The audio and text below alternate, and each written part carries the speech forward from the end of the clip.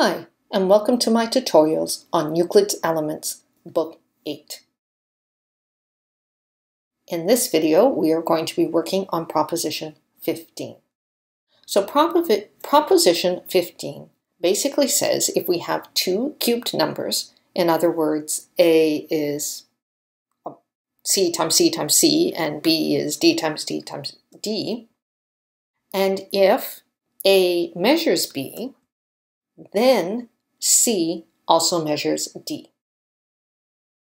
We also are saying in this proposition, again starting with two cubed numbers, that if C measures D, then A measures B. So basically, they're sort of two propositions, but they're flip side of the same coin. If C measures D, then A measures B, or inversely, if A measures B, C measures D.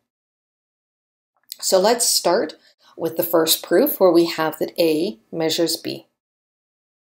So we are going to construct three new numbers where E is equal to C times C, G is equal to D times D, and F is equal to C times D.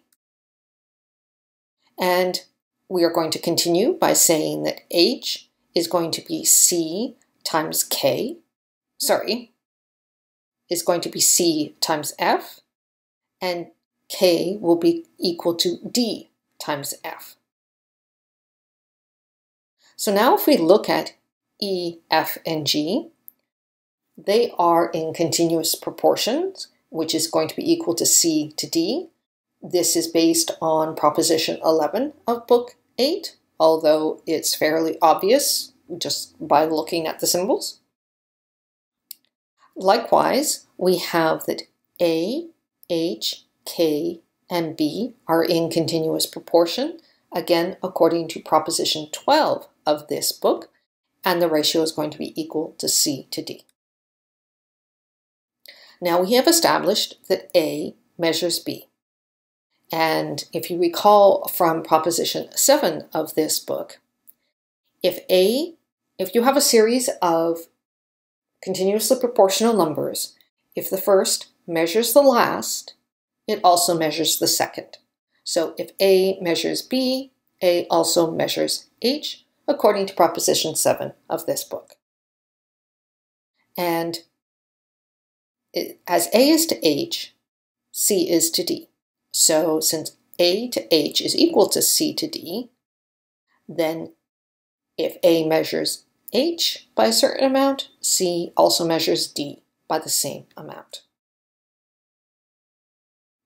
And there we have shown that we have two cubed numbers, that A measured B, and here we are showing that if A measures B, C measures D. And that's it for the first part of the proof. And now we're going to look at the second half of the proof, where we start with that C measures D. We're going to construct the same numbers as we did the previous part of this proposition. So we have that A is to H is to K is to B is equal to C to D, just like before. And now, because C measures D, we have C measuring D, and A to H equals C to D, then the same way that C measures D, A will measure H, and this is according to the definition 20 of Book 7. It's about ratios. And since A measures H, we know that A also measures B according to, the proposition isn't written down there, but one of the earlier propositions of this book. So we have that A is measured by B. A measures B, excuse me. So again, two cubed numbers. We have C measures D, and that leads to A also measures B. And that is it for both parts of this proposition.